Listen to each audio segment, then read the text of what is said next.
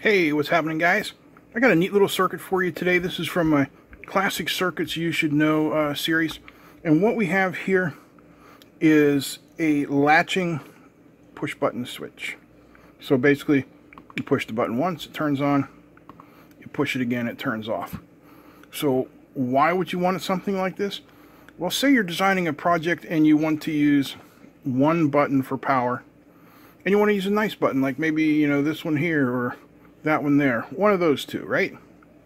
Well, in that case, you don't want to put in a couple of different buttons, and, you know, you don't want to throw in a whole bunch of complicated circuitry.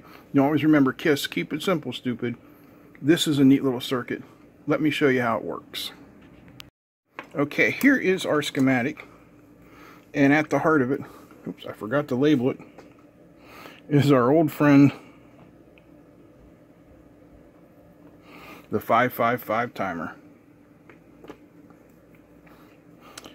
Pin 4, pin 8, which is VCC, and pin 4, which are reset, are tied to ground, or tied to VCC. In this case, I'm just using 5 volts. You know, you can go up to 12 volts, doesn't matter. Pin 1, which is our ground, is tied to ground. Pin 2, our trigger, is tied to pin 6, our threshold. Pin 7 is left unconnected.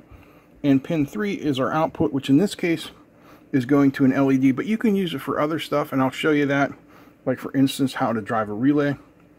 And it's also feeding back, and we'll get into that in 1 second. So here is where the magic happens.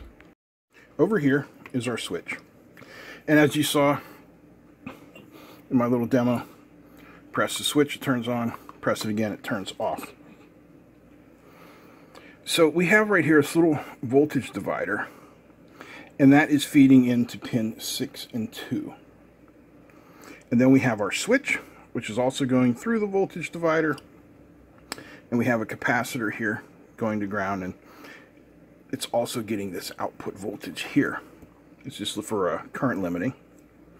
So basically the way this circuit works, when pin 3, our output pin, is high, our capacitor is charged. And when it's low, the capacitor is discharged. So when we press the switch, the voltage that is on this capacitor appears at pin 6 and 2. And that changes the output state of pin 3 by driving the internal flip-flop of the 555 timer. So if pin 3 is high, then we're going to see about 2.5 volts here. And if we see it here, we see it here. When pin 3 is low, we're going to see 0 volts here. Bing bong, and it just turns the flip-flop on and off. It's really that simple. Now, I said it could do other things. I always use an LED just because it's a simple visual demonstration. But say you want to use it to drive a relay for your circuit. There's our VCC and our ground. We'll plug our relay here into pin 3. I got it connected to this relay here. You'll be able to see that little LED turn on. So we press it, boom, relay's on, boom, relay's off. This is going to output, you know, maybe 200 milliamps or so max. So you can use that to drive whatever you want with about a 200 milliamp max. It's just a really nice, elegant way to have one button turn something on and turn it off at the same time. And the circuit's not that difficult. I mean, you could clean up that little wiring mess. It's really simple to use. This isn't the only way to do a latching switch. There are many other ways. This is just a simple one that uses a 555 timer. You know, something we're all familiar with and we know how to use.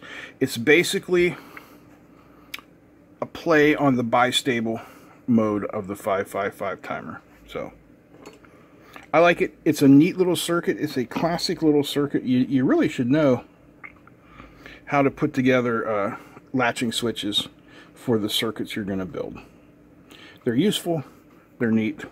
and they're fun. So I hope you guys enjoyed this. If you did, give me a thumbs up. Feel free to comment, share, and don't forget to subscribe. Big thanks to all my patrons. Big thanks to you guys for watching. That's it. I'm out. Peace.